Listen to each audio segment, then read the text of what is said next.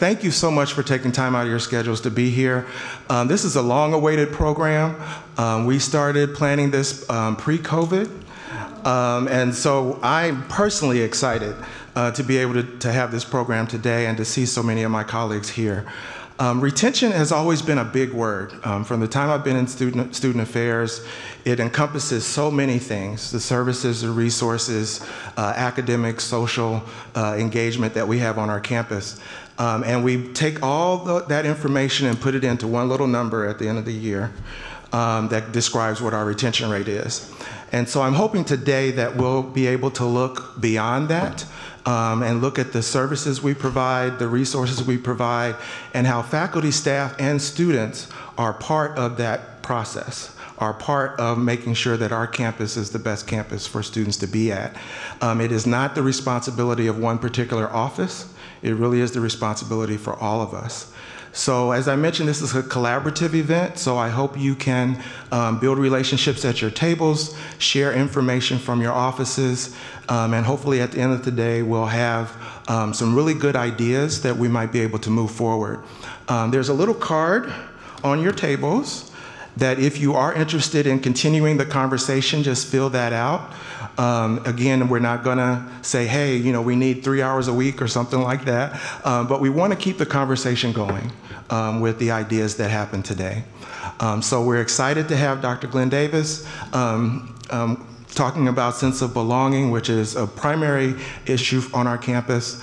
And we'll start with Dr. Edward Bolden coming up and talking about our retention initiatives up to now.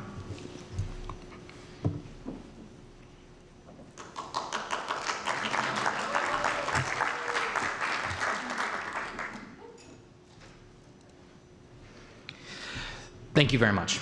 I get to present now the one number that we boil all of the retention efforts down to, and that is our first to second year retention rate. I went back to 2004 because that was a pretty good year in terms of, that was the year I graduated from high school. I didn't go here, so this is not me, this is not representative of me, but this is also a pretty good indicator of what retention has looked like over the past 16, 17 years. And what you're gonna see is very little change, right? If we were to look at trend and analyze the trend of our retention rate, it is ticking upward very, very slightly. So maybe by 2075, we'll be at 97%. But you know, let's hope we continue on that right trend. But what we really take out of these numbers are the numbers that of the students that are not here. Right, this boils down to between 85 and 100 students that are not coming back their second fall. And we can look even further to our first to third year retention rate. We're losing another 70, 75 students per cohort by the time they should be third years and are returning for fall semester. Again, overall movement in the upwards direction, which is good, suggesting that we're doing a better job at keeping our students here. Another thing that we like to look at is our graduation rate. A lot of people ask why we're looking at graduation rate in 6 years instead of in 4 years. 6 years is the national standard of looking at graduation rates because some programs just naturally take longer than the expected 4 years. So our graduation rate over 6 years, again, a steady, small incline. All things pointing in the right direction. But after you look at these numbers, you know, what is there to do? What does this actually mean? Well, if this is what our number is, how come it's 85.5% and not 90%? Well, it must be a specific group. So we take these numbers and we splice these. Well, what's the difference between men and women? A national trend is that men retain worse than women. Women graduate at a higher rate than men do. But looking at our first to second year retention, yeah, there are some years where we do see a pretty large divide between men and women. And of course, large is here relative because the difference is not really all that great. Especially in the past couple of years, we've seen men and women retaining at about the same rate. The 6-year graduation rate looks quite a bit different. Again, sticking with national trends, overall we are moving in the right direction. But looking at these groups does not really help explain what is happening and why students may be leaving. We also try to look by race, ethnicity, or Pell status. And looking at these, even going back to 2013, isn't all that helpful because there's nothing that jumps out at us as saying, this is our issue, this is our concern, this is the group that we feel as though really need our services. So there's gotta be something more to it than what we consider our student demographic information. And we do the same thing with Pell status. We try to do the same thing with first generation status when we know about some of that stuff. We throw a lot of things that we can into this retention equation, hoping to find out what that silver bullet is and where we can intervene. But really, there's way more to it than that. What is a good retention rate? Well, we look at the national average of first to second year, somewhere between 70 and 75%. Those dark lines are who we consider our peers or our peer aspirants. These are the best of the best, and we are that orange line. They're in the mix with the rest of them. You know, retaining students at 97, 98% could be a lofty goal for us, especially given where we've made progress very slowly over the past couple of years. Looking at 6-year graduation rate is very much the same thing. Private university 6-year graduation rate is about 68%. We are above 80%, which overall we are doing pretty good, but considering who we would like to think that our peers are, there is room for improvement. There's got to be more to it, right? So behind the numbers, can we tell beforehand if students are going to be retained and therefore graduate? We try to look at some of the pre-college characteristics. We look at their academic performance through high school, their GPA, some of their test scores when we get them. The high school academic program, is it a challenging high school or is it along the easier end of things? We also look at their college performance through their first semester or their first year. How many credits did they attempt and did they earn? Did they receive a grade of a D, F, or a W? And their GPA. A lot of times these are very predictive of whether or not they return for their second year. But greater than that, there are institutional characteristics. Distance to hometown is a big one. As we are pushing to become a national leading university, we are marketing to students more than ever in Texas and California and across the nation and across the world, where distance to hometown is not something that we can change, but instead maybe impact at least in another way. The institutional size, not much that we can change other than continue to bring in more students each year. The student to faculty ratio and selectivity, these are all very carefully thought out institutional characteristics. But way more than that are all of the student characteristics. We can look at student ability, some of that indicative of the test scores that they received while they were in high school. Demographics, like we've already talked about a little bit, including parental educational attainment, temperament, motivation. There are journals that only publish research on college student retention, and there's a lot of statistical modeling that goes into trying to identify who we think is going to be retained. And you'll see these variables across many, many research studies that feel as though if we can intervene on one of these, or if we can impact one of these, that will help us when it comes time to retain our students. One of the bigger ones is the social connections made during the first 6 weeks. That is a very strong predictor of whether or not students feel as though they belong and whether or not students retain. There are also many other psychological factors like self-belief, self-efficacy, locus of control, and goal setting. What kind of goals have they set for themselves? So what we're really looking at here is the intersection between the institutional characteristics and the student characteristics. More to it than the one number that we try to represent retention as. We're looking at what we do as an institution and what the students bring to Case Western Reserve University. What data do we collect? Well, we collect a lot of satisfaction data, and just like our retention, we go way back with satisfaction data. Much like our retention data, very little change in terms of satisfaction over the past 15, 16 years. More than 80% of our students are satisfied. You do see dips in this graph, and that is really a function of the measurement. In the years where it's higher, we only offer a 4-point scale, so students have to either say, yes, they are satisfied, or no, they are not. Where we see the dips, like in 2014 and 2016 and 2021, there's a neutral option, so students don't have to pick either they're satisfied or they're not. They can pick a middle-of-the-road type of a response. And that does eat away at the students who would say that they are satisfied otherwise. But overall, an 80% rate of student satisfaction is quite good when we think about it in the grand scheme of things. What else can we look at? Well, if you could start over, would you choose to attend Case Western Reserve University again? Again, given the same measurement techniques, we do see dips in some of those years, but again, pretty consistently around 80% of students would choose to attend CWRU again.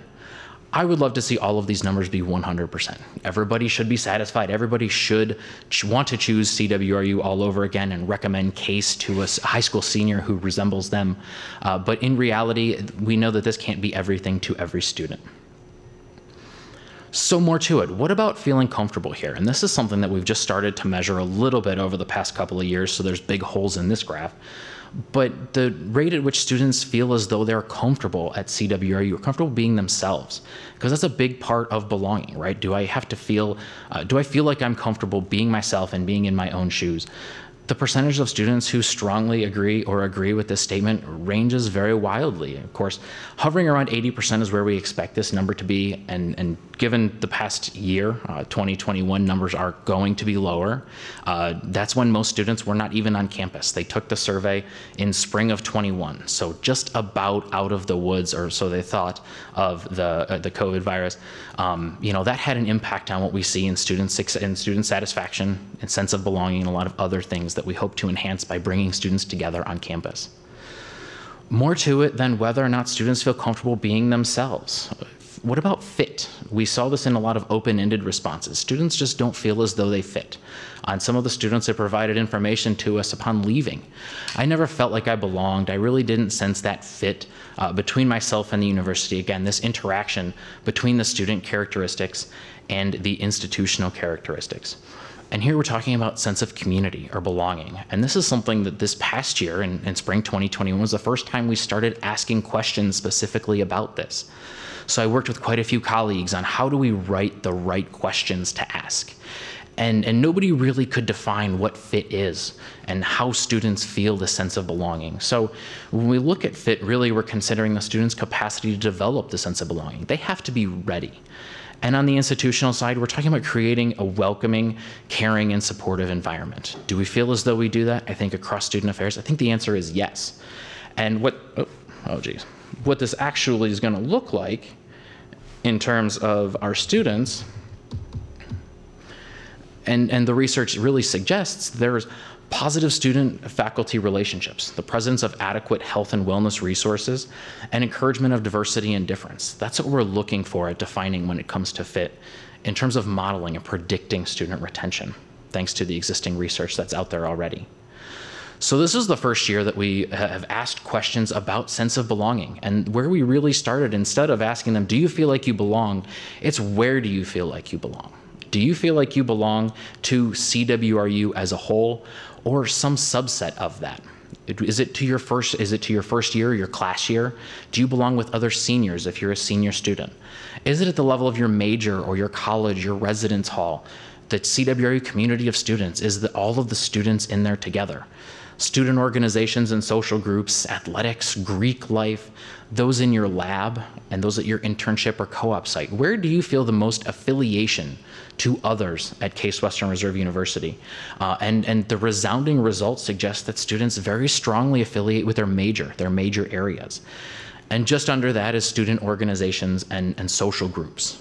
So providing those opportunities for students, not just by having student organizations for them to participate in, but other affiliations that could align with student major or areas of interest, could be very powerful for us to look at moving forward.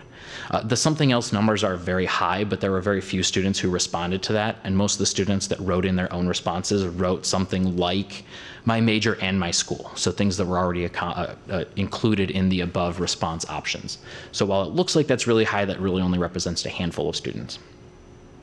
So now that we know how students feel a sense of community or where they mostly affiliate, then we ask, how have each of the following contributed to your sense of community on campus? And now we're looking at groups on campus that include administrators, faculty, navigators, other staff, and peers.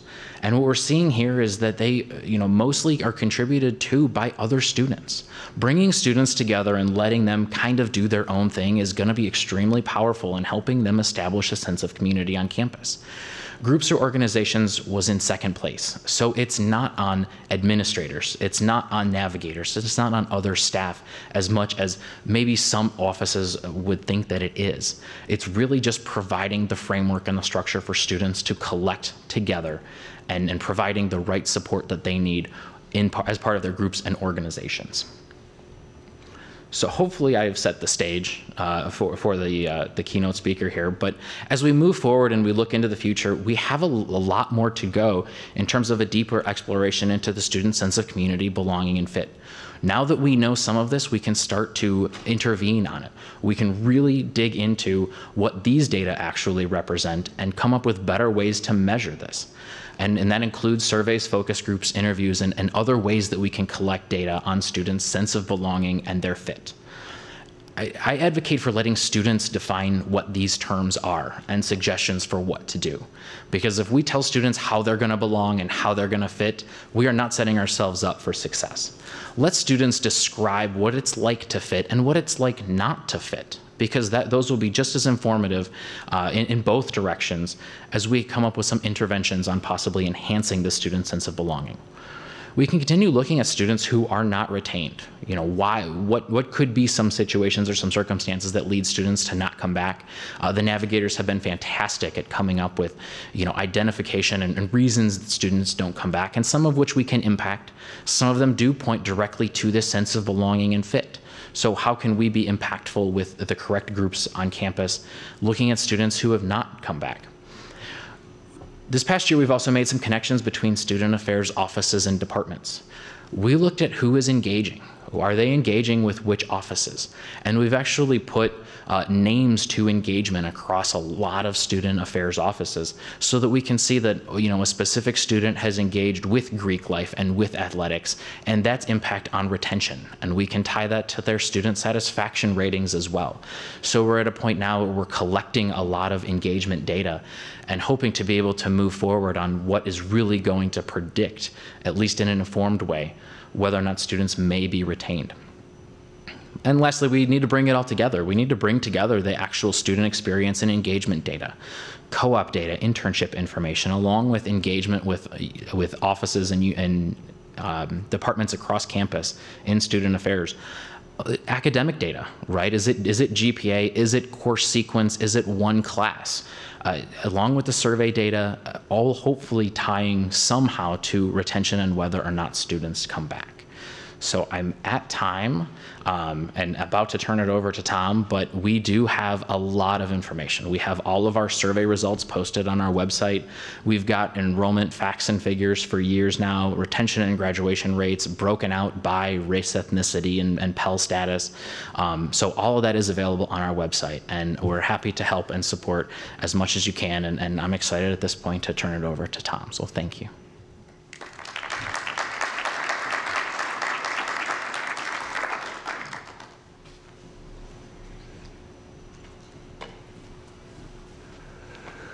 I don't know about you, but I'm feeling better about retention already.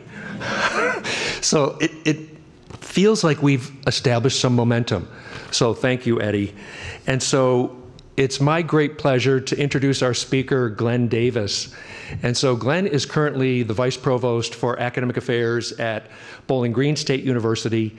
Prior to that, he arrived in December 2019.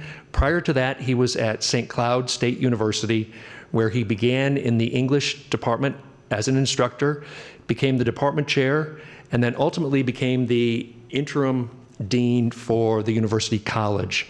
And so Glenn and I met maybe March 2019. It's been about two and a half years, although we just met in person for the first time last night. But that's a common story that you hear, right? Oh, I just met them for the first time. But we've been talking, we've been corresponding, and I had heard about Glenn through a colleague of his. And so this was early on in sort of the life of the Division of Student Success. And it was kind of overwhelming to think about the directives for student success, which were to increase the first to second year retention rate, to increase the 6-year graduation rate. And so I think for a number of us across the campus, it's a part of our job. But I think there's a responsibility that we all have, similar to what Edwin was saying, around the support of our students. And so what I loved about Glenn's work is that that was the first place and the first person from whom I had heard the language of belonging. And so Glenn, more specifically, has looked at academic belonging and social belonging. And so that really resonated. over dinner last night, we were talking, and similar to some of the data that Eddie has pointed out, that sometimes you don't know how connections are made. As an undergrad, Glenn went to Harvard as one of 4, believe it or not, bassoon players as in the first year class. But he described the impact that a professor had on him. And he continues to have this relationship with this professor who was not part of his major, not his advisor, but just an instructor of a class that really resonated with Glenn. And he approached this professor to say, geez, can you help me learn Old English? And the professor happily took Glenn under his wing. And so it was just a great example of connections come from sometimes unpredictable places. I guess part of our role is, how do we put some of those conversations, some of those points of connection in front of students where it becomes easier for them? Glenn, in this example, took the initiative. But how do we help those students who are willing to take the initiative, as well as those who might be a little bit more reticent? So again, really excited that Glenn is here. And so at this point, I'll turn it over to Glenn, and he's really going to focus his presentation on his work at St. Cloud State University. So Glenn, welcome.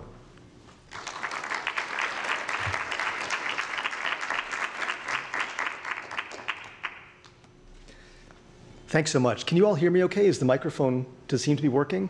Yeah. Great. And are you okay if I have my mask off for this? I'll stay sort of out here as well. I appreciate it. I'm just going to get my presentation up.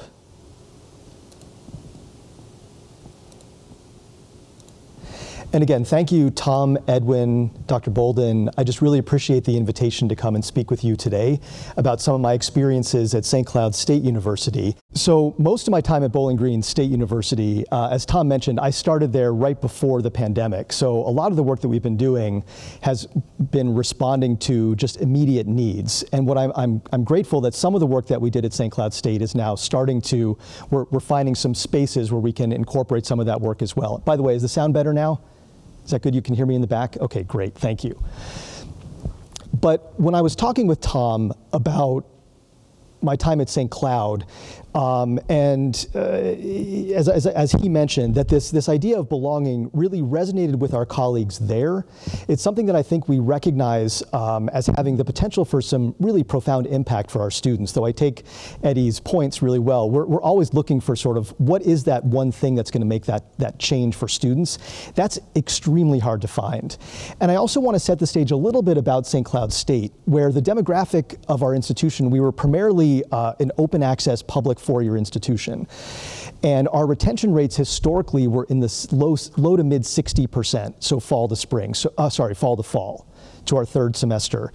And we were losing around 500 students who had started in the fall of their first semester to those who were coming back in their third semester. So we were working with a set of students who were all completely capable of the work that they were doing. But we had a really immediate need around enrollment to really try to make some changes that were going to have an impact. What we quickly learned, though, and something that I say a lot, I've said this already, I feel like a bit of a broken record with the folks I've talked to, is that retention is the ultimate lagging indicator, as is graduation rates. So that's after all decisions have been made. Students have faced any number of forks, and not just two-pronged. Often they have many decisions that they can make at any number of times over the course of their first semester, second semester, and so on. And that retention number that we all look at and that we know is so critical for reporting, for enrollment, for budget, really is, as I said, it's the last decision that students make not to come back. So what can we learn about students well before any of those longer term decisions are being made that can have that broader impact? So those were some of the things that we were really looking at St. Cloud. So what I'd like to do over the course of the session today is talk a little bit about what belonging is and why it's important. Talk about what that meant for us at St. Cloud State and how we understood belonging as a way to bring a number of people from different parts of the university together. And then finally, we've got an exercise that we'll share out with the group. We have an opportunity to do some work together to try to identify some of those places where students may be receiving some signals that confirm a sense of belonging uncertainty on campus. And then identifying some short-term ways of addressing those, really just some immediate, what can you do right now in order to make some changes there?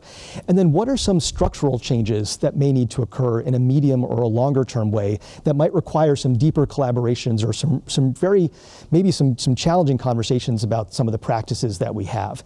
And again, I say this as an outsider to your campus. I know the outstanding work that's happening here. I've had a chance to learning from Tom and from Edwin, and also just from the Navigator work that you all are doing. And I know there's work happening across campus to improve student success.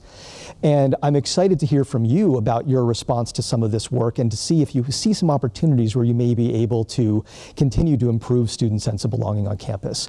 So that's sort of the broad overview of the presentation today. It should take around 30 to 35 minutes, which should leave us plenty of time to have some conversations at your table with some of the handouts that I prepared.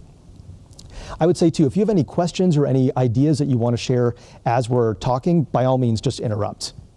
So when we're thinking about sense of belonging, there's any number of definitions. I really prefer Terrell Strayhorn, who's done a lot of work on sense of belonging. And just to sort of read this through very quickly, there's two sort of key elements here that I'm going to talk about. So he says, in terms of college, sense of belonging refers to students' perceived social support on campus, a feeling or sensation of connectedness, and the experience of mattering or feeling cared about, accepted, respected, valued by, and important to the campus community or others on campus, such as faculty, staff, and peers. It is a cognitive evaluation that typically leads to an affective and/or behavioral response. So two key elements I just want to focus on here. The first is that notion of mattering. What does it mean for students to matter on campus? Eddie talked about really hearing from students, and we'll talk about some of the ways that we listen to students about what does it mean for you to matter on campus in a variety of different spaces, both academic, social, residential, and so on.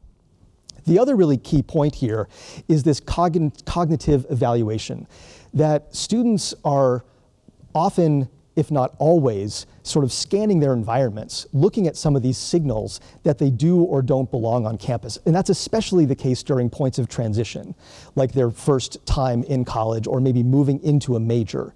So they're looking for signs that they may or may not belong in that space. So that notion of belonging uncertainty can be exacerbated by some of those signals that they may be receiving. I'm not saying that those signals are intentional, but there may be some unintentional signals that could come in the form, for example, of a poorly worded email. I'll give an example. At St. Cloud State, we used a set of messaging that probably hadn't been looked at in 15 years around students' academic progress. So students who were either on suspension or probation due to academic performance, the messaging was punitive. It was not developmental. It wasn't understanding of the different kinds of challenges that students might be facing. And it didn't really, while it presented a transactional pathway forward, by doing X, Y, and Z, you'll be allowed to stay as part of our community.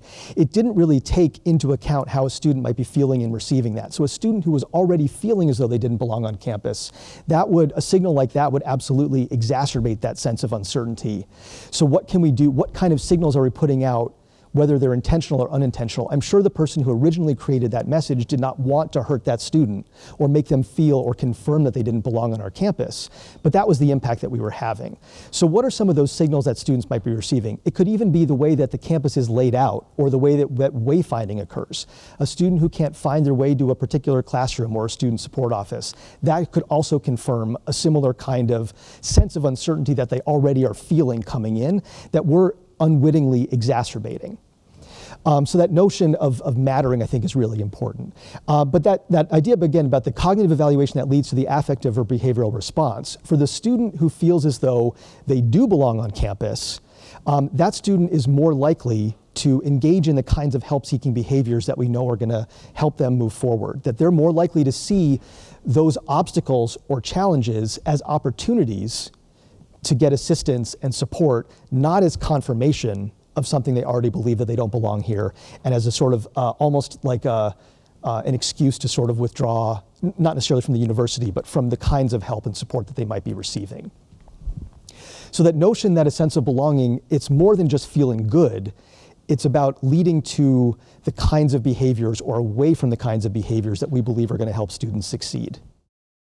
So a couple more slides just on belonging, and I think actually Eddie really set this presentation up really well. Thank you so much for that. So keeping in mind that a sense of belonging is not going to be the same for every student. And that, I think, goes almost without saying, but I just wanted to underscore this idea that a one-size-fits-all to belonging is likely not going to have the impact that we think it is. Really understanding, as you've already started to do with some of the recent survey data that you're collecting, recognizing that students who come from lower socioeconomic backgrounds, students from different race or ethnic backgrounds, students from LGBTQ plus communities, any number of different areas, and even keeping in mind within those areas, of course, we can't make generalizations either, that students are individuals, and we want to make sure that we're thinking about that and taking that into account when thinking about sense of belonging more broadly. And then another slide that builds on the work that Eddie presented to you all just a few minutes ago is that the sense of belonging is dynamic. That for one student, they may feel a sense of belonging in a classroom setting or in a major, but that same student might feel alienated in a residence hall environment. So how are we thinking sort of broadly and across divisionally about different ways that different settings can impact student sense of belonging? So just because a student may say, yeah, I feel like I belong here, that student isn't necessarily feeling comfortable in every space. So how are we really thinking dynamically about sense of belonging overall? Why is it important? We've already started to talk about this a little bit. There are any number of research studies, and I have some handouts here, one of which includes a bibliography of resources that you might find useful that provide an overview of some of this material, and we'll hand that out before the end of the session today. But there is lots and lots of research that indicates that broad statement that Terrell Strayhorn made at the beginning around sense of belonging being it's a cognitive response that does lead to behaviors. So we want to ensure that students feel the sense of belonging because it will lead to them taking advantage of the kinds of support that will help them succeed. I wanted to move away from some of the research studies, and I'll be referring to one more though in just a minute. But I'm not sure if any of you recall an article that was published in the New York Times Magazine in 2014 by Paul Tough. It was called Who Gets to Graduate? Does that ring a bell with anybody in the room? It was a kind of a bellwether article. This was 7 or so years ago. And I say bellwether because this work on belonging had been happening for years. And we were talking last night about Tinto and Claude Steele and many others have been working for decades on the importance of student belonging and integration. It's not as though it wasn't something that folks in educational research and student affairs weren't interested in or studying. But this article really sort of brought it to a national focus. And Paul Tough talks about it, and it starts with a really sort of striking image of a college student. Her name's Vanessa, who was really a standout student in her high school. She graduated near the top of her class, was admitted to the University of Texas at Austin in the nursing program, and really thought that she was going to be very successful. She had every indicator that she was going to be successful. When she made that transition, when she sort of moved into that new space, she started realizing that what made her kind of stand out at her high school was really common to everybody else, and that she didn't have the kind of sort of command over her academic performance that she did in high school. And she received a bad grade on I believe it was a statistics midterm sort of early on, that for her was kind of confirming what she was already seeing, that she really wasn't meant to be here, that she wasn't capable of doing this work. Of course, that was not the case at all. And what Tough says, they get to a good college, encounter what should be a minor obstacle, something like a bad grade or maybe receiving some criticism on an essay, something that is really common to any student. But because of her belonging uncertainty at the time, that led her into a cycle of sort of withdrawing and not seeking out help and sort of retreating further and further, which was really just exacerbating the situation that she was in, rather than sort of seeking out that help. So things spiral, and before they know it, they're back at home, resentful, demoralized, and in debt. And we know this happens to many of our students. And I really appreciate the work that's happening here, where your retention rate is extremely strong.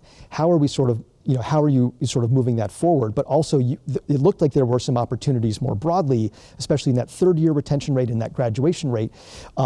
It may not be in the first to second year where students are experiencing this here, but there may be some other spaces where students have some of this opportunity. So one of the studies that Tufts refers to in this essay is the work of David Yeager, who was at Stanford working with Carol Dweck and some others, and then moved on to the University of Texas at Austin, where he still is. And he conducted a study over a number of years that was intending to try to normalize belonging uncertainty at key points of transition, and then provide students with sort of this understanding that what they're experiencing is really common.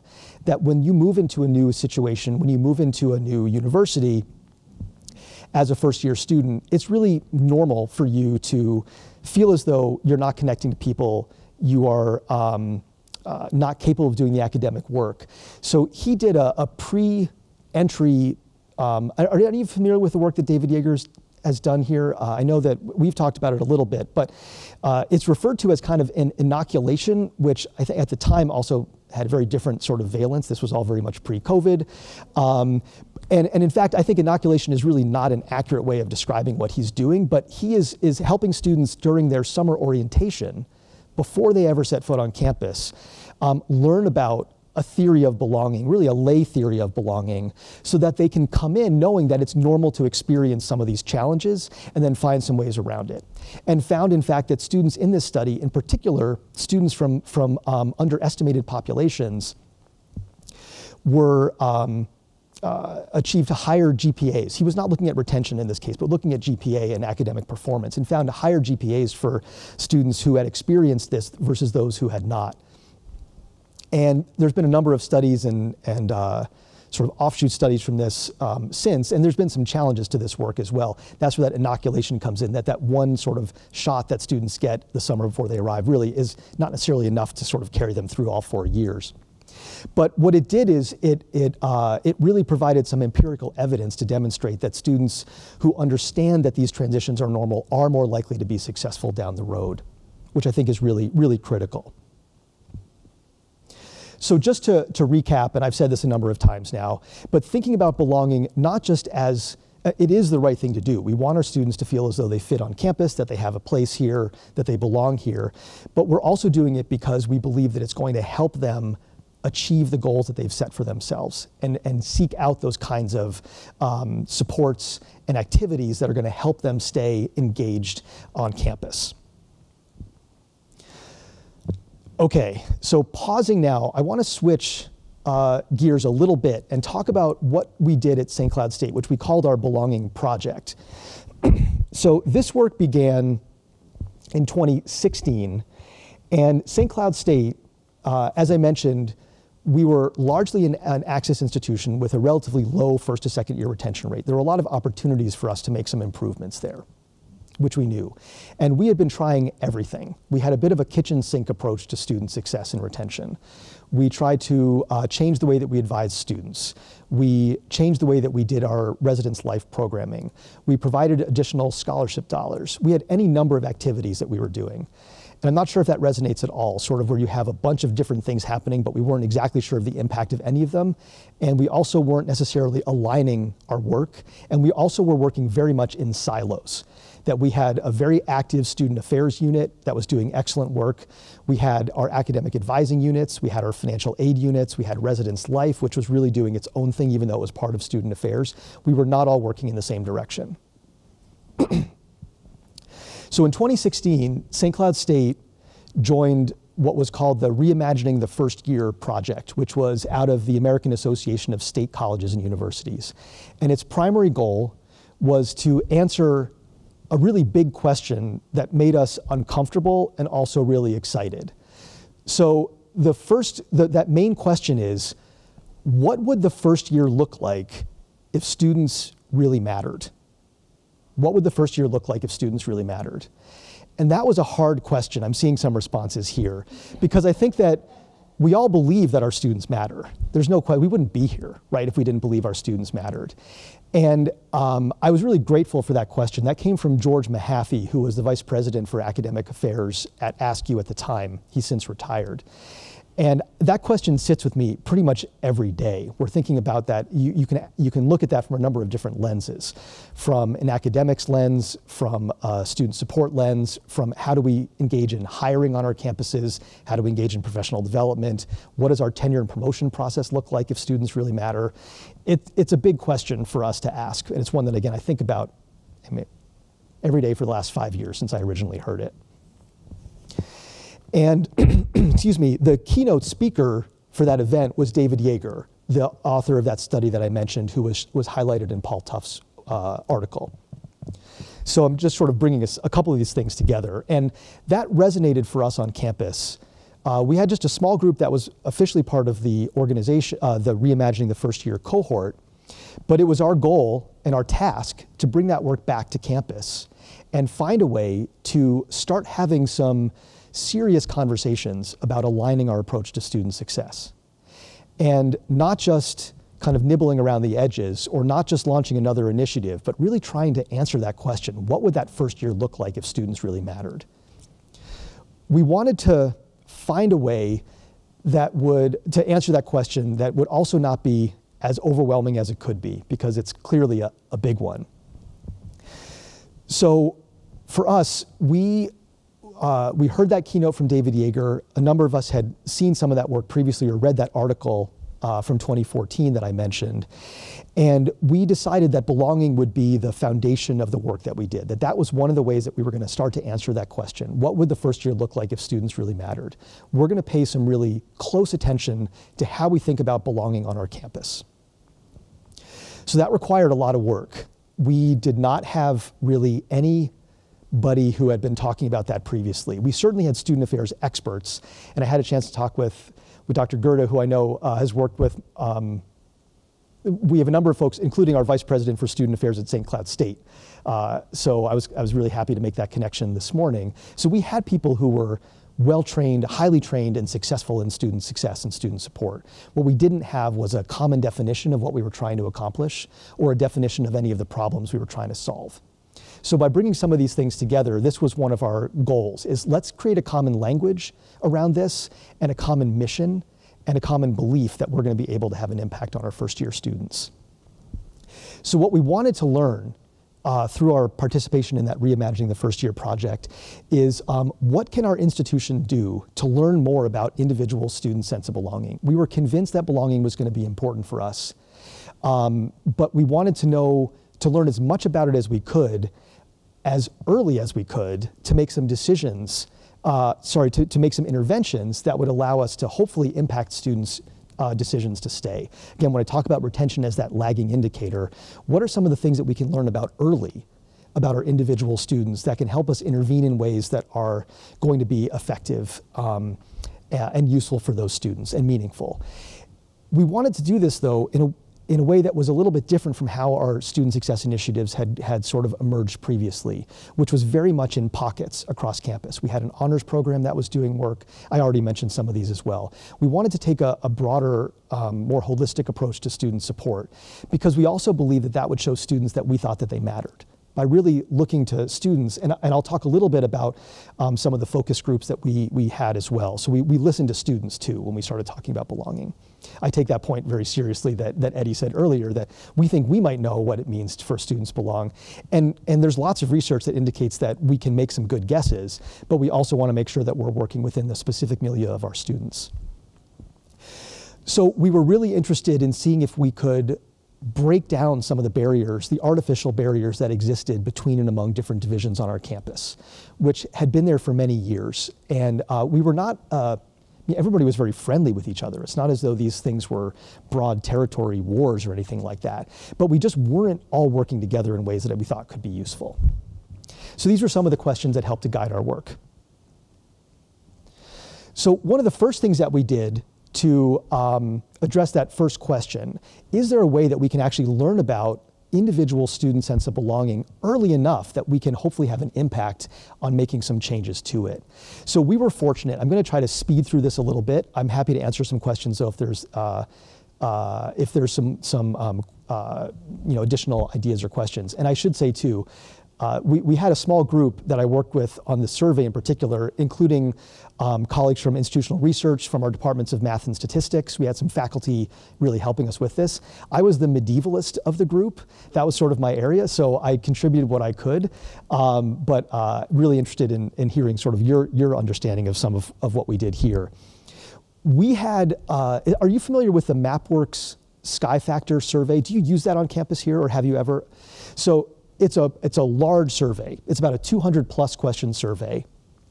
It takes about 45 minutes for students to complete. And it gives you tons of information, a lot of what you were talking about during your presentation. We had been giving that that survey for many years, but really not doing much with it. We collected the data and we kind of let it sit. So when we started looking at belonging, we dug into that survey to identify a small subset of questions that were connected most to questions. We looked at both social and academic belonging, as Tom indicated. I'm going to be talking today really about our social belonging, because that's what we found in the short term was having the biggest impact on student retention. And we identified 5 factors within this much broader survey that in our historical data, we could positively connect to students' persistence to second semester and retention to their third semester. So we were able to dive into that historical data as a way of identifying if we were going to create maybe a more nimble survey that we could give out, not this 200 question behemoth, but something that we could give much more quickly. What would be those questions? And then we reran those same data with just these factors and found that we were able to get down to about 10 questions that were most closely linked to students' persistence and retention behavior historically on our campus. Recognizing that that may not predict future behavior, but at least gave us a good starting point. And they were questions associated with these 5 factors. We were a primarily residential campus. Is Case a residential campus for first and second year? Okay, and maybe even beyond, third and fourth as well? Okay, great. So we recognize that in some cases, if a student was maybe a post-traditional student who was living off campus, getting a survey question that said, do you think about going home much of the time? They might think, I live at home with my family and my children, right? So that may be a signal that they don't belong, right? That we're not catering to that group of students. So we were sensitive to that factor as well in the way that we distributed the survey. And what we found, as I indicated, and I can just sort of quickly go through here, it will not be surprising for you to see. I'm not sure if you can see this. That SBI is our social belonging index, is what that refers to. We have a high, middle, and low grades of that based on quartiles, the top quartile, the middle 2, and then the bottom. And then we also looked at students who didn't take our survey at all. And we found, unsurprisingly, that students who had a low sense of belonging were far less likely to return. It confirmed what we thought, but it was good to actually see this data in practice. This is both the historical data and then since we started using our actual students who were with us there. One of the other things we found that was surprising to us and challenged some of the ways that we thought about student success in our outreach program is that social belonging and GPA were not correlated. And again, this may not be surprising to you, but it was good for us to see this in front of us, because what it suggested is we had to rethink some of the ways that we were doing our outreach. That one of the ways that we, and many other campuses, try to predict students' likelihood of returning is based on often their pre-college indicators, ACT, SAT, and GPA, and of course their first and second semester GPAs. What we found is that those two things were not, social belonging and their GPA were not connected. So we would often look at a student who had a higher GPA or had higher factors coming in and be less likely to intervene with that student because they would think, well, they had a 1,300 on their SAT and they came in with a 3.8 and they had good midterm grades. We're not going to worry about them. We're going to focus our energy somewhere else. This showed us that belonging and I'll talk a little bit more about that in just a second, but that belonging impacted students with higher GPAs as much as it did students with lower GPAs, and those higher GPA students were also not returning at a rate that we would anticipate. So it really helped us get a better understanding of some of the specific challenges our students were facing, and it rendered a challenge that was largely invisible to us visible. And I say invisible, that's really thinking institutionally. There may have been individual folks, an advisor, a faculty member, a student support member who knew that that student wasn't connecting to us. But we didn't have any way of understanding that on any broader scale. So that was kind of left up to chance whether or not they were connected to an individual on campus who would be able to help and intervene. So this gave us a way of kind of understanding something more about our students that was new. We also found that there were a number of contributing factors. As Dr. Bolden indicated, we, like many campuses, were looking at race and ethnicity. We were looking at Pell eligibility. We were looking at distance from home as some of our key indicators. And we had a number of retention initiatives and campaigns that were dedicated to working with students in these different groups. What we found is that when we added low social belonging to these other factors, that there was a deeply exacerbating impact for these folks. So if we don't take belonging into account, which for many, many years we didn't, we just looked at Pell eligibility, for example, and there was a 75% retention for students who weren't and a 65% who were. We were at about 40% Pell eligibility on my campus. When you factor in low social belonging, not only does certainly both go down, but the gap widens a bit. And we see that happening even more with our students of color, and also even more so with students who are far from home. And we define that as having another four-year university more than 40 miles away. So we had a sort of institutional definition of what far from home and close to home meant.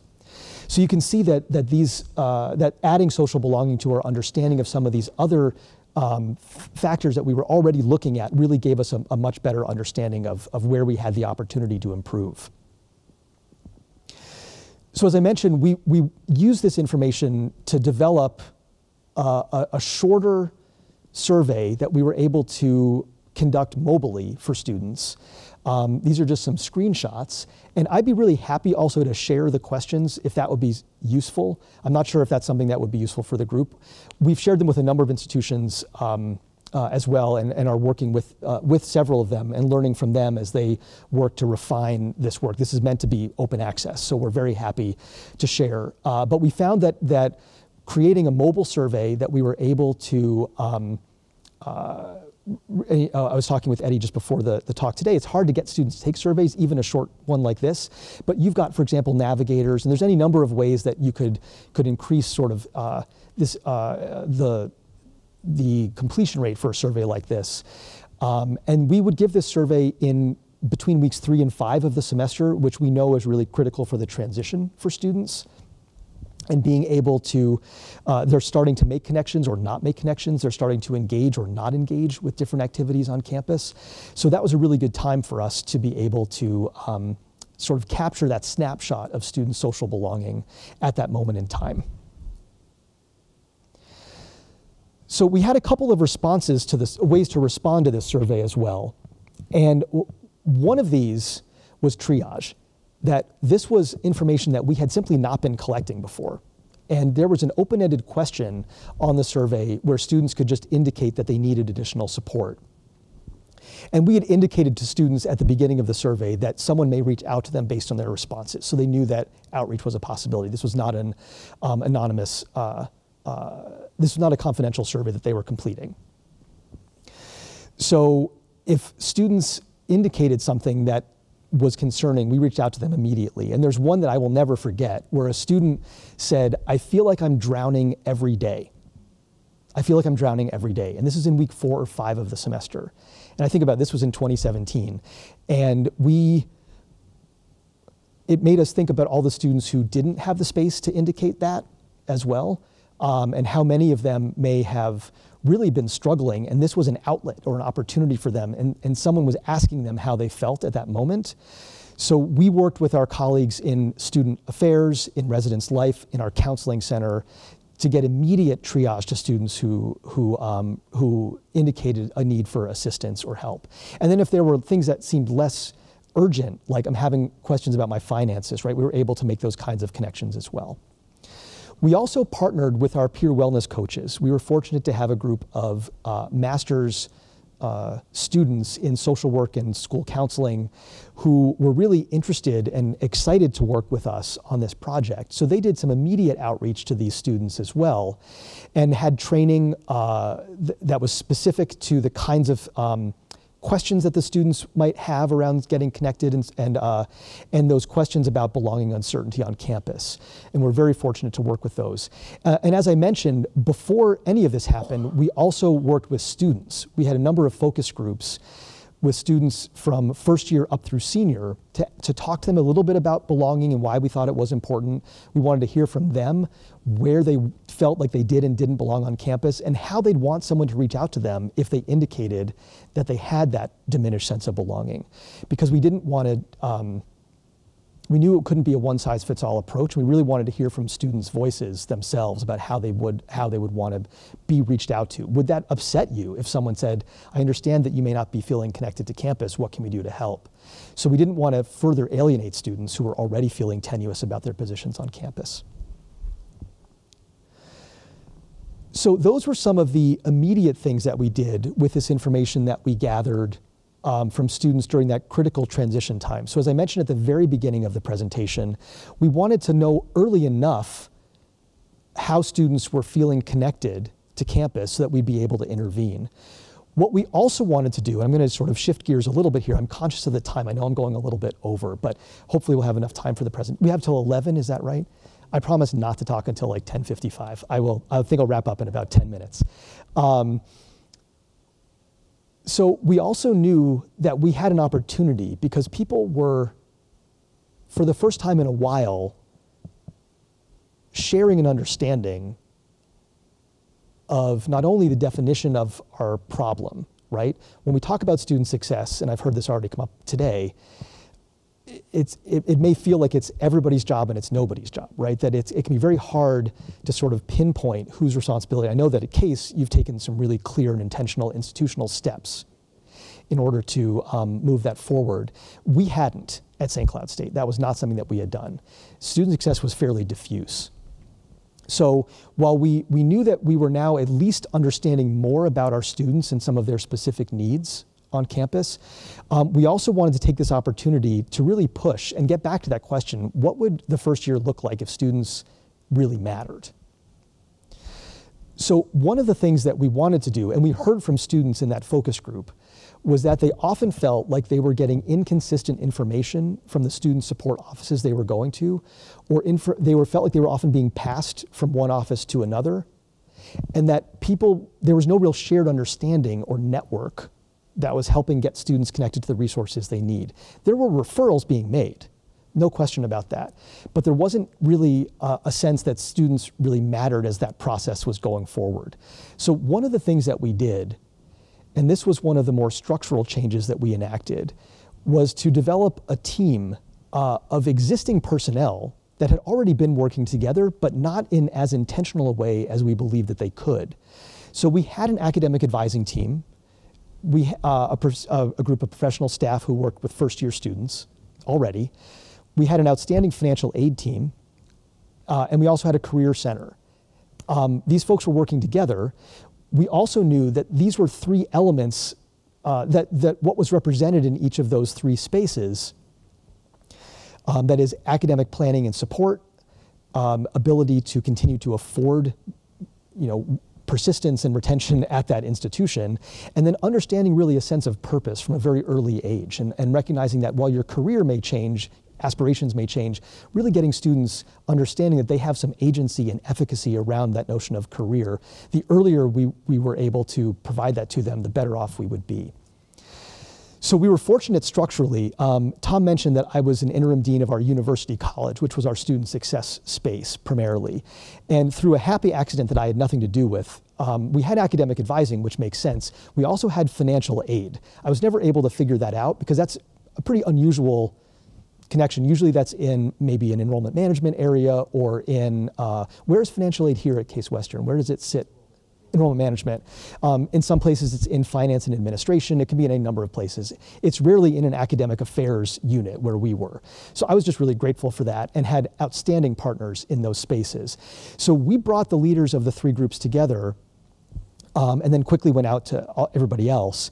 And we said, well, what would it look like if we were able to create a network for students so that they're assigned to a team of you?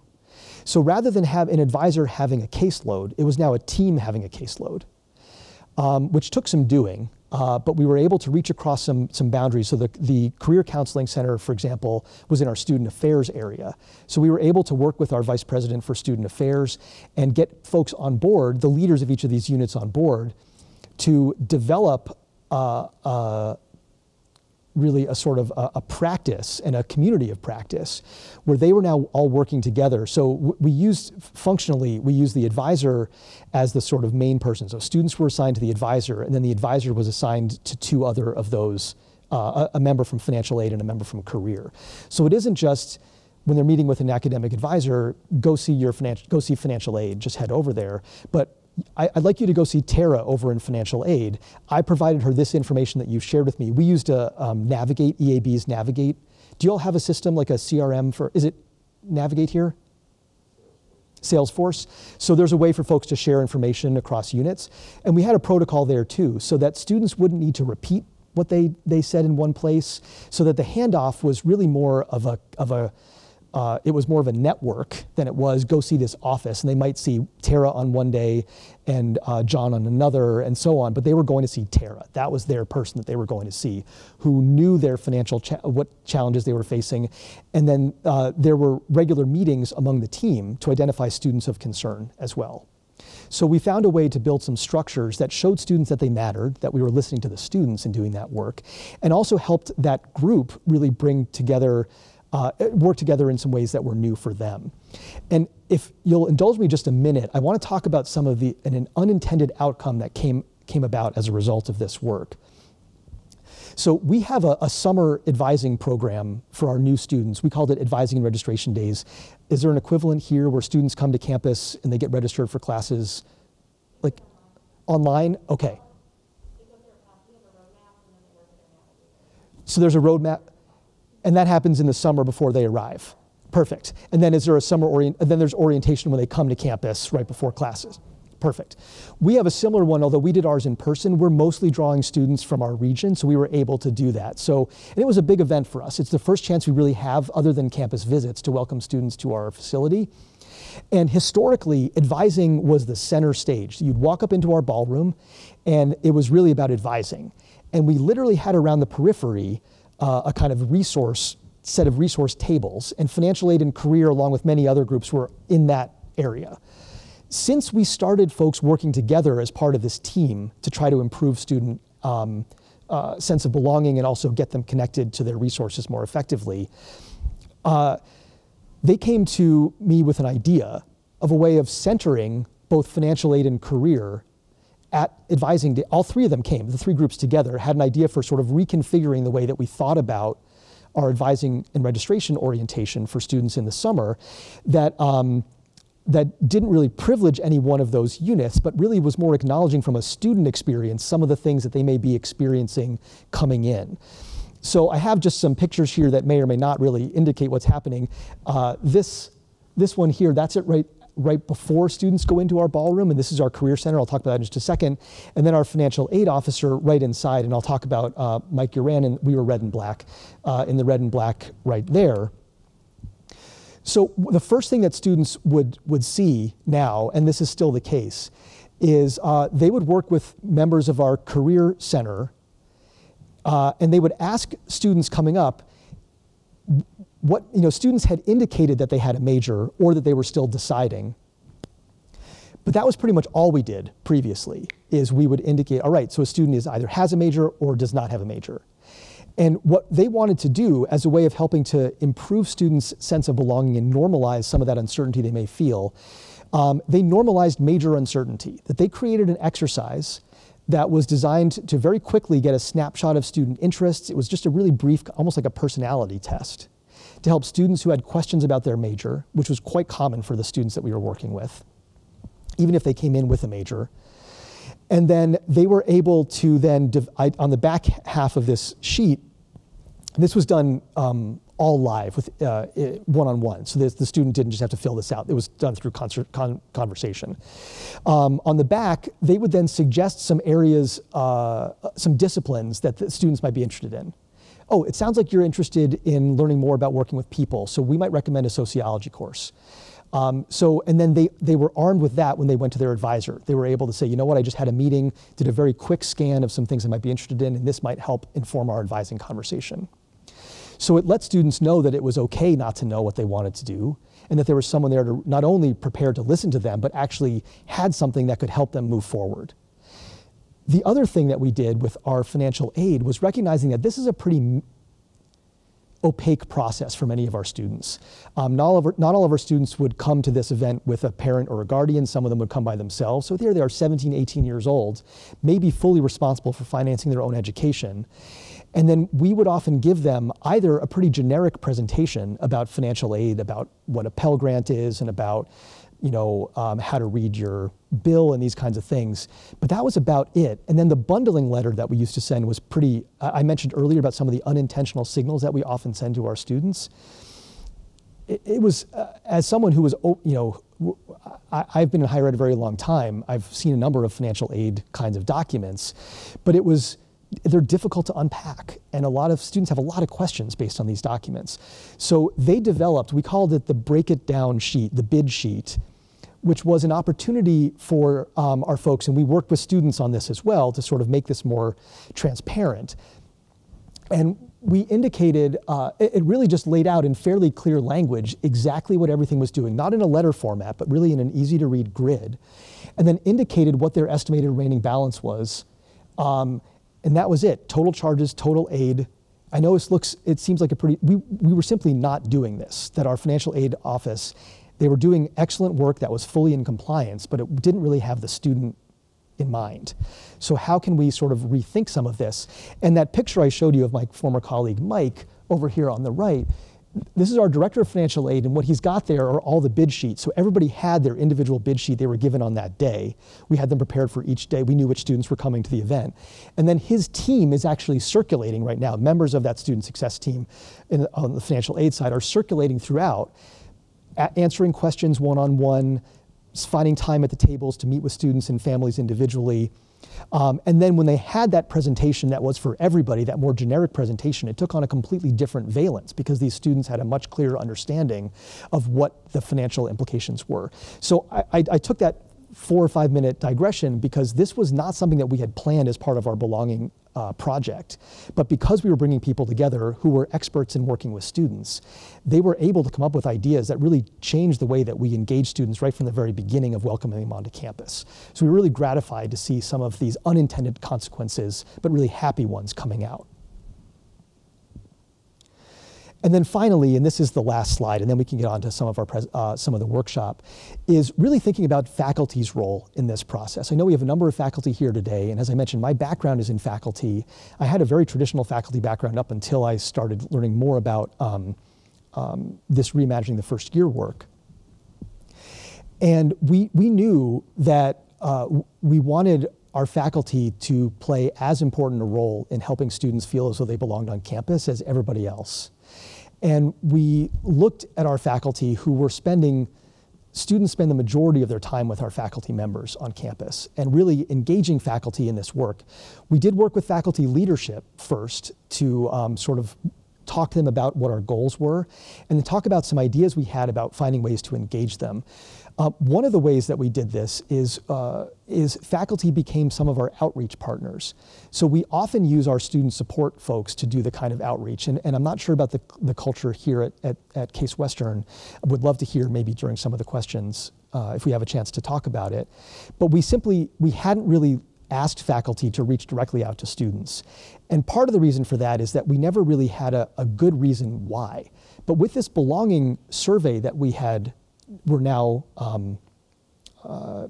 instituted, we knew that students who were maybe on the we started this way, and I think that had I stayed, and the work is still going on, there may be some additional options here, but I'll just tell you about what we did, is we wanted faculty to connect with students who were in their majors who were experiencing a low sense of belonging, but had higher academic, a higher academic profile. So students who were coming in maybe with a higher GPA and ACT scores and who had really performed well, in particular in that first semester. So in that second semester, we had faculty reach out to students. So for example, we had some of our psychology faculty reaching out to students in the psychology major. These were second semester, first year students who were low on the belonging scale, but high on the academic scale, to talk to them about getting them maybe involved in a project in their department or welcoming them to a symposium on campus. Something that we felt our faculty might be comfortable with, because they're not often, they were not trained in student support or student development theory, but they were comfortable talking about their disciplines and welcoming students into those disciplines. So finding ways to really connect with them on that level. One of the other things we did is we held a series of workshops with faculty. We ended up with around 40 faculty members participating, and I actually have this as a handout for you as well. And we wanted our faculty to think about what it would, again, with this question of what would that first year look like if students really mattered. What do our first year classes look like if students really matter? And we know that there are much bigger questions about the delivery and the pedagogy that we were not going to be able to get into as part of this project, though had I remained, we certainly were heading in that direction. But we were even thinking about, well, what does the first week look like if students really matter? And getting our faculty to think about ways that they could welcome students into this space, that they could maybe try to identify some of those unintentional signals that might be confirming a student's belonging uncertainty, and try to dispel those or turn those around in ways that could hopefully welcome students in and let them know that their concerns were normal and typical, and also something that could be overcome. So we kind of seeded the conversation with a couple of ideas, but for example, and then really just let the faculty go. And they developed a pretty great toolkit that then got used as part of our training with our new faculty moving forward. One of the things we did, for example, was how to introduce yourself. So if faculty felt comfortable doing so, maybe talking about their own transition into college and some of the challenges that they faced. Did they ever struggle in a course that they took, and how did they overcome that? To sort of really humanize their own experience and let students know that that's something that's really quite common, is one of the ways they could do that.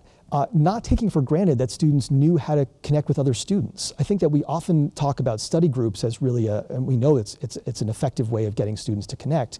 What are faculty doing actually to facilitate that? Are they passing around sheets that say, all right, we're going to form some study groups. I'm going to give you all 5 minutes to meet 2 or 3 other people to exchange information so that you can then connect. Really simple things. This is nothing really earth-shattering that we're talking about.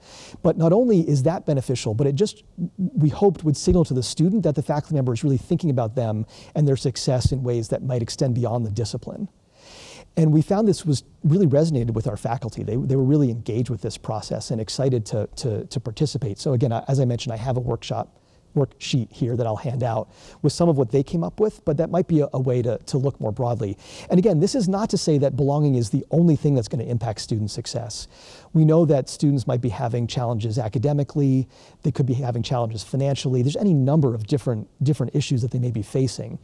But what belonging did for us at St. Cloud State is it really helped to bring together a group of really remarkable and talented people who were not talking to each other about this issue. And then to be more intentional about some of the ways that we were able to move forward, we did see early gains in our retention. I don't want to say that this fixed everything. I've not been connected since then. We definitely saw early gains in our retention, but we weren't able to do all the impact study. I don't want to suggest to you that this was somehow the magic bullet for us, but I would argue that even if it didn't have that ultimate impact on our retention, what it did for our team on campus and for the way that it was able to shift the way that we talked about student success and then we talked about students mattering on our campus, that was something, as I said, we had folks who believed that, no question, across our campus. We didn't really have a shared mission about that. And that, for me, is far more important than the specific retention numbers that we were going to achieve, especially in the short term. those are going to fluctuate. Those are going to move up and down for a variety of reasons. But what we really wanted to do was to get people really letting our students know that they mattered to us and getting folks really on the same page. So that's all I have for the presentation. I know I talked longer than I had anticipated, but there's certainly time for some questions, and I would love for us, if you're open to it, to do some brainstorming about some of those things that might be happening on your campus that could be addressed in a similar kind of manner.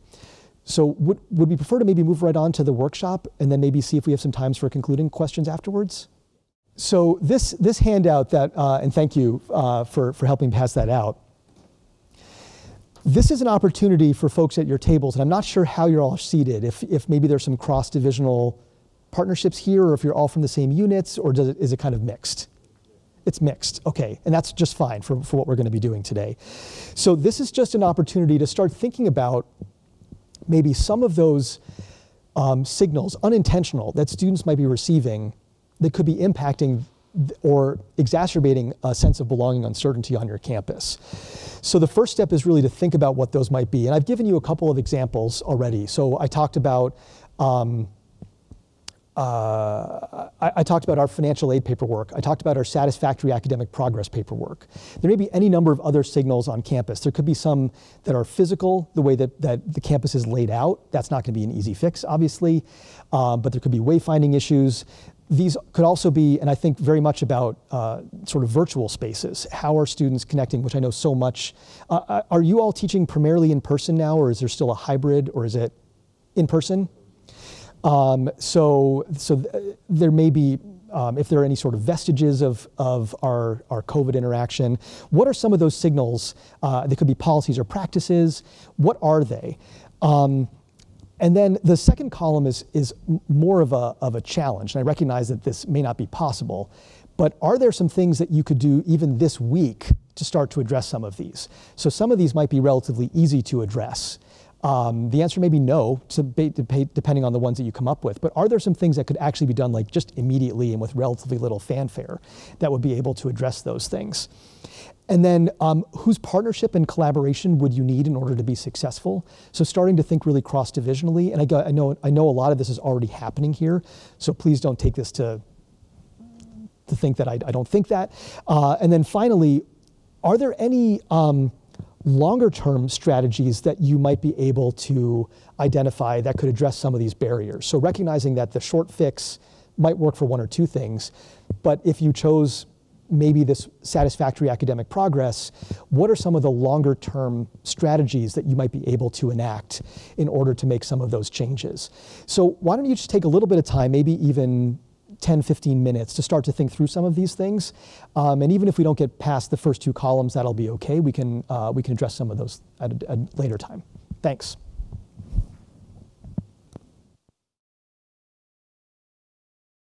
So hopefully you had enough time to at least get a conversation started at your table about some of these signals. And we've got an opportunity. I'd love to hear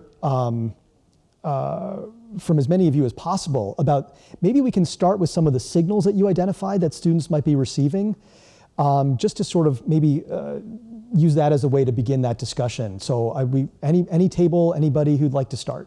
Thank you. And thanks, Edwin. All right, well, I'll keep the mic.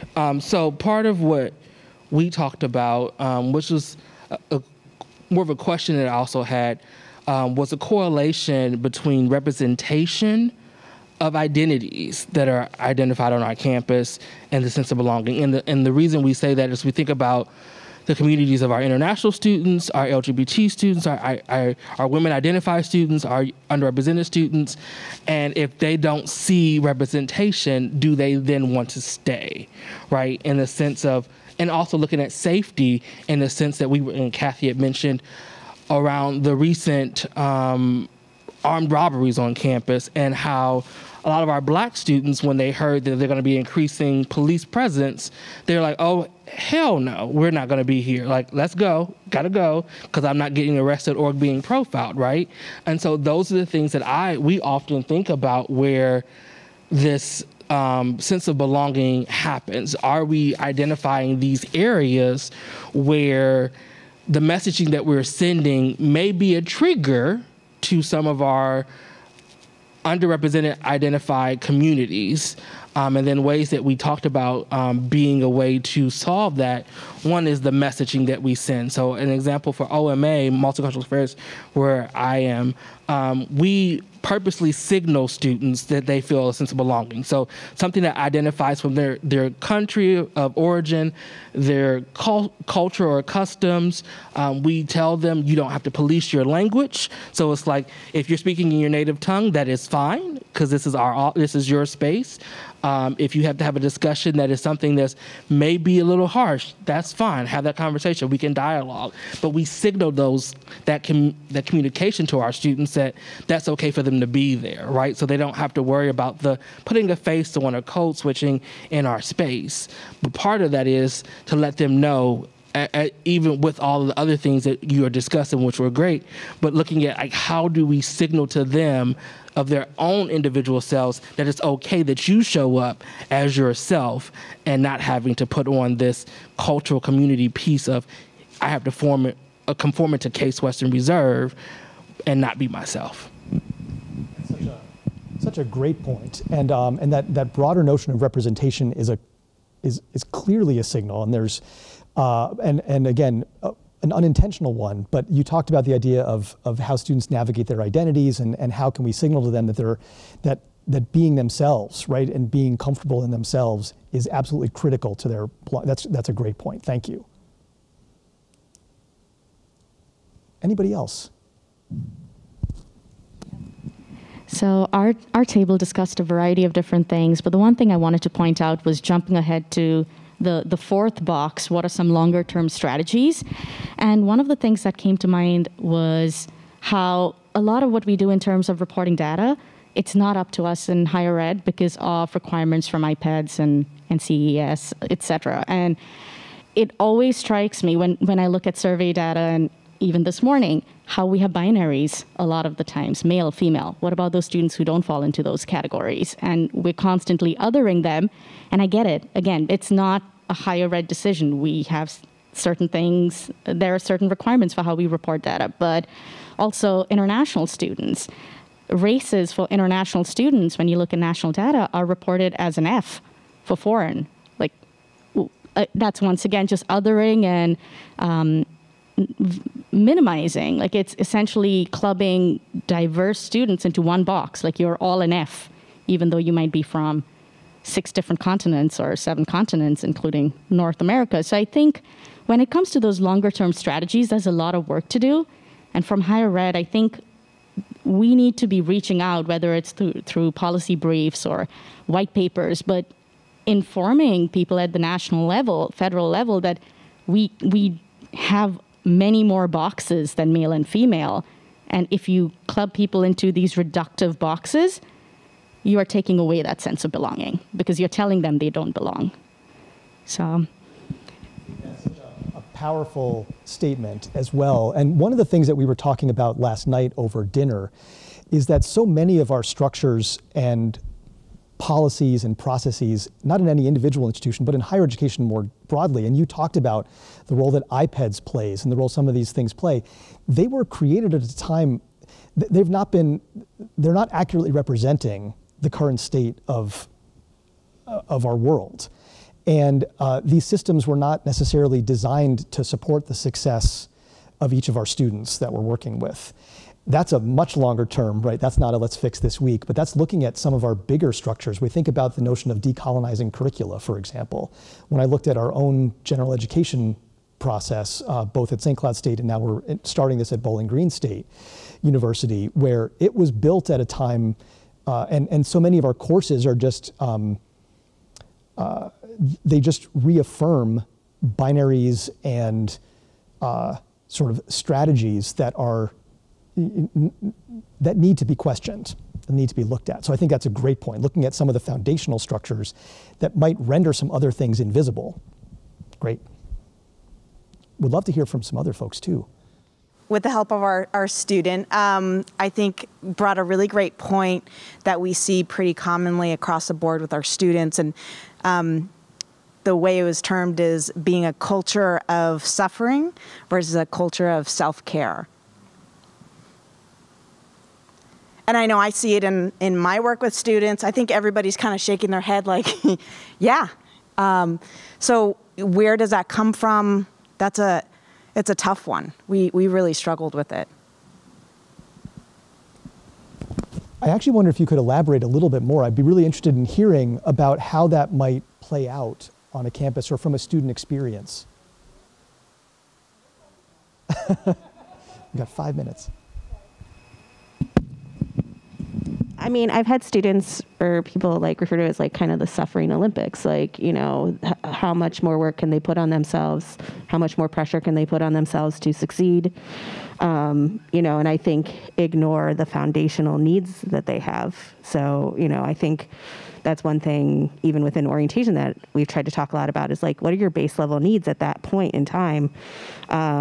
You know, but everybody's like, okay, let's do it. We have to do it now. So, you know, it's the timeliness, you know, when you talked about what would the first year look like if students really mattered, it wouldn't be an expectation that everything happens during orientation week. It wouldn't be an expectation that that is the time where they will learn all the things and comprehend all of the things and absorb all of the things and therefore be successful for the whole year. It is a community-wide timeliness thing, because then we do run into students that don't remember the resources because their mind was not there. You know, so for those examples of, yeah, I failed a test and therefore my life is over. Like I see that with students a lot in our interactions, and the idea of, oh, I did horrible. What did you do? I got an A-. Like, and these are from students that I felt like were very well-adjusted student leaders that I worked with all the time. And it's like, what kind of conversation are we having here then in terms of the expectations that the university is putting upon the students? And is the expectation that you must suffer to succeed? And I think in some ways that message is being portrayed because, sure, we're a highly selective institution. We choose successful students to attend the university. And I think that there are, at some points, folks within the community that say your academic success is all that matters. And it is important, for sure, but we are missing the element of how do you care for yourself as a student, and how do we care for the students as faculty and staff? So, John. I was going to say the other piece of the suffering is how much sleep they don't get, which is the common theme in my office of like, I stayed up all night to do this test, or I've been up for 36 hours, which is why we have couches in our office that are very heavily used because we use them for napping. So there's like, come in, take a nap, have a seat so that you can actually recharge, and food. And so part of that suffering Olympus is some offices have tried to eliminate some of that or mitigate some of that by providing roadblocks of saying, okay, don't do that, calm down, you'll be all right. But it is a culture of suffering here because our students are either not sleeping, doing way too many academics, or being avoiding of academics by doing way too many student organizations. And so we see the suffering on all levels of that.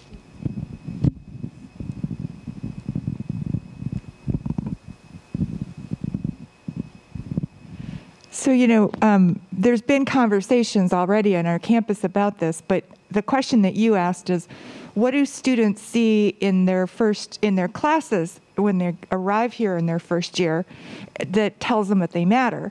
Well, many of our students, the vast majority of our students, what they see is a really rigorous 5-course load, if not more. Almost all those courses are going to have hundreds of students in them, and they believe that these are the courses that they must have in order to be successful here. So, you know, that's something we've been grappling with, like, how do we fix this? How do we make this better? I think we're making some progress, but it's still, you know, the students are driven. I mean, a perfect example is we had a January session, and it was designed for one course, and the idea was that it would let them take a lighter load for the rest of the spring semester. But what happened? No, they didn't take a lighter load. They took more because, you know, they just feel like they have to. They're under so much pressure. So the one thing that I want to say is I think a cultural shift that we can make at the level of the faculty is to start thinking in terms of what's called student-centered learning and student-centered teaching. And I'm a psychologist, and in psychology, this has really taken off a bit more, perhaps, than some other disciplines. But it's a complete reworking of the way that faculty think about how their courses are designed. Now, Eddie knows about backward design and all the rest of that, and it's essential to it. But you start with your objectives, but your objectives have to be student-centered to begin with. And everything flows from there. And you can have a very hard course, but if it's student-centered, learning-centered, the students will not be stressed by it. They'll work hard, but they won't be stressed by it. And I think that's really the trick in terms of how our faculty and courses work to make students feel like they belong, because they can't question that they matter when you teach that way. I appreciate that so much. And I think that shift that you mentioned, I know that we're close to time and I'm sure folks have, but I think that point is such a critical one too, is that we, recognizing the role that faculty play and the influence that they can have. As I mentioned, they're going to be seeing faculty more than probably anybody, just from a pure number of minutes, than many other people on campus. And that notion of centering the student's experience in that, it has nothing to do with rigor, nothing to do with outcomes, nothing to do with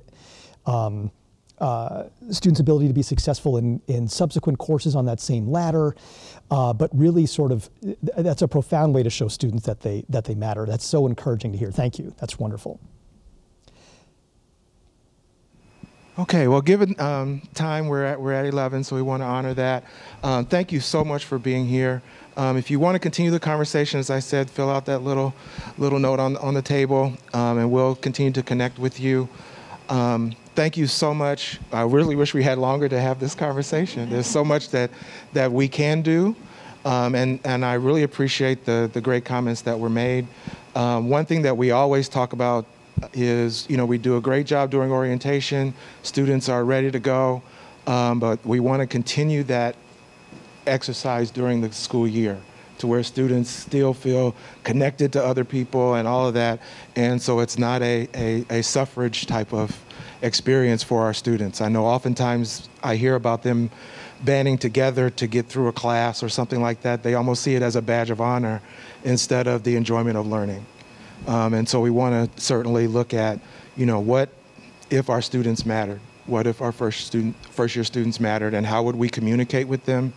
How would we teach them? How would we get them connected? So let's continue the conversation, and thank you so much for spending time with us today.